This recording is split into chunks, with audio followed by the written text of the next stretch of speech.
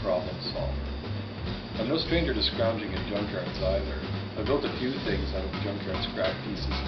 I love to play music, mainly the guitar. I have a farm up north, and basically building my house is my pride and joy.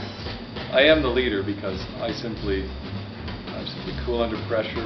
I've done this before. I know what to do with tools, and it's what I really love doing. Hi, I'm Doug. I work alongside with Alex and Jeff. I teach people how to use high-end 3D animation tools. In my spare time, I listen to music, I play the tuba, and I renovate my house.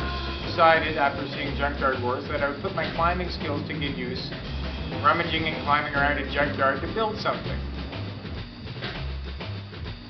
I would make a good member of the team of Alex, Jeff, and Doug that will go forward and crush any opposition and pound them into the ground. Oh, hi. I'm Alex. I'm the computer systems manager for the company that both Jeff and Doug work for.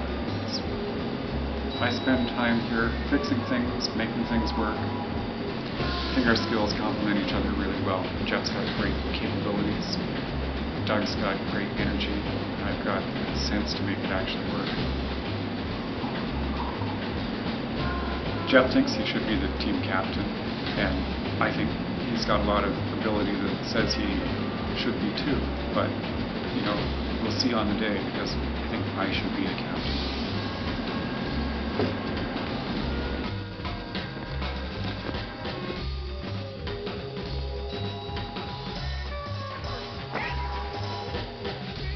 Canada, we get a lot of snow. So the challenge is to remove the snow so that you can get where you want to go.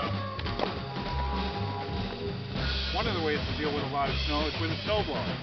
So basically there's two elements to throwing the snow itself. Auger. And that's used to collect the snow and send it to the center of the vehicle where then it goes into the blower. You can see right down. And, you know, obviously you don't want to stick your hand in here when you're running. You lose your arm. So this piece spins at about 6 to 7 times the speed that the main augers run. All of these have safety pins on them, so if you pick something like a log or a rock, you'll trip the pin and you won't destroy the machine. Because the most expensive part of the machine is the motor. It's just a simple 8 horsepower motor, which is about the right size for this width that I use. The size of the motor that says how much snow we can move. Plus, the motor also drives the wheels. Light, fluffy snow, you can go very fast. Snow, like what we have here today, you have to go much slower. Or else the last component of the snowblower is the chute. It's direct the snow that's being blown out of the auger. And it's got a few controls that Alex will simply demonstrate.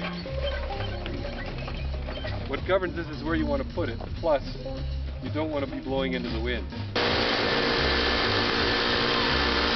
Tell us what you want us to build. We'll build it out of wood, concrete, plastic, you name it. Small animals, doesn't matter.